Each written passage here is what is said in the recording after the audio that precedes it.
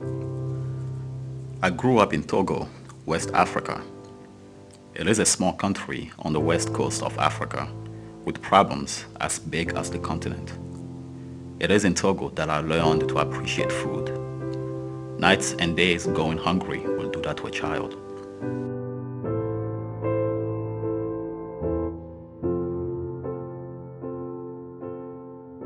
As a child, I never understood just how much of a role food played in our lives. But I always knew it was something vital, something to cherish, something to share, something to never waste. All that changed when I moved to the United States. When you have experienced hunger and seen famine, fast food and grocery stores look like heaven. For a while in the US, I lived like Americans lived, eating a lot, wasting a lot, without care or responsibility. We've all been there. What do you do when there is always food, when there is so much of it?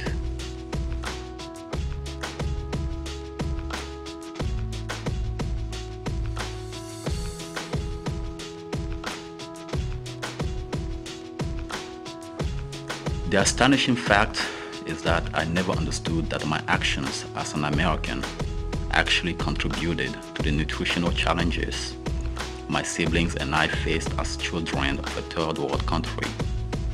Today I know better. The cheap and excessive nutritional demands of the richest and most developed countries in the world has been linked to the economic challenges of third world countries and their inability to feed themselves.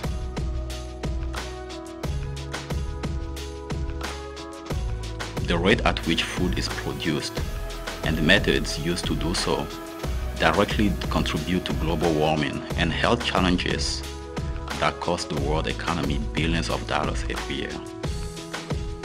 Sometime last year, I asked myself the question that would become the driving force for this project.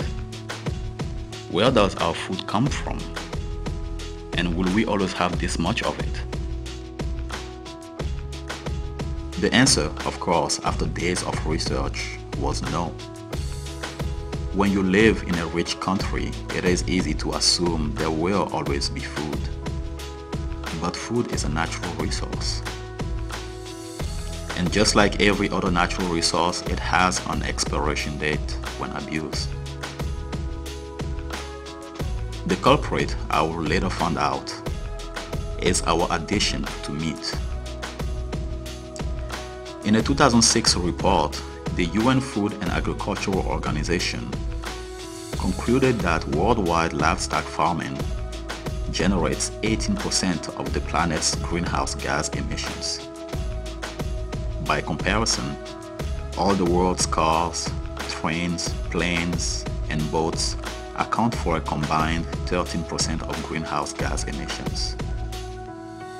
Much of livestock's contribution to global warming comes from deforestation, as the growing demand for meat results in trees being cut down to make space for pasture or farmland to grow animal feed.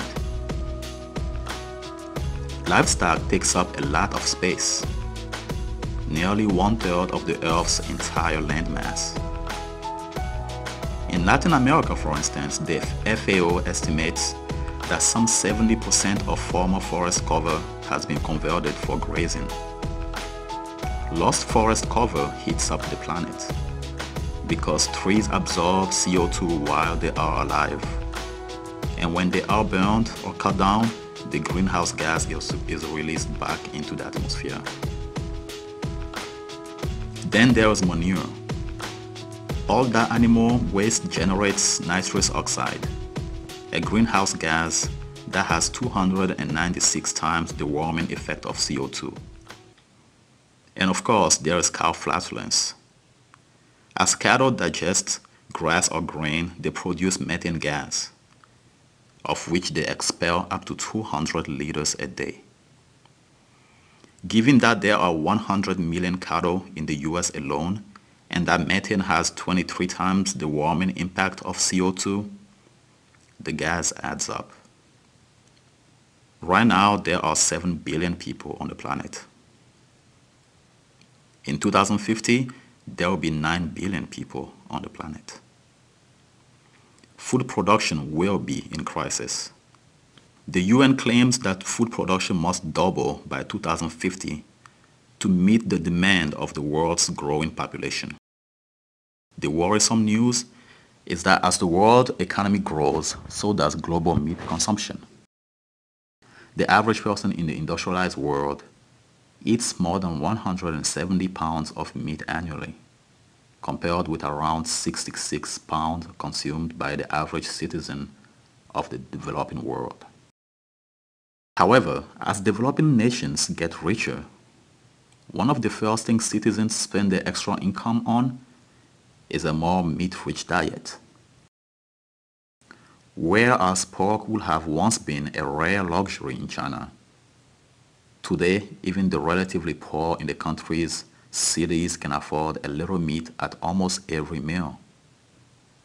So much so that pork imports to China rose more than 900% through the first 4 months of the year.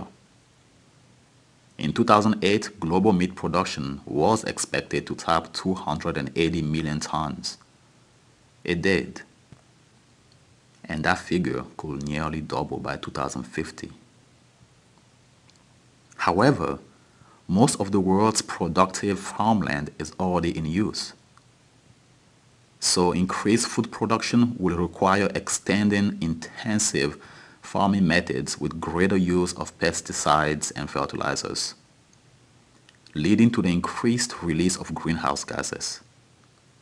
The reality is we cannot double food production without causing further damage to the planet and to our lives. As a designer and as someone who has experienced hunger, I felt it was my responsibility to find a solution, or at least try to find one. However, this project is not just about me.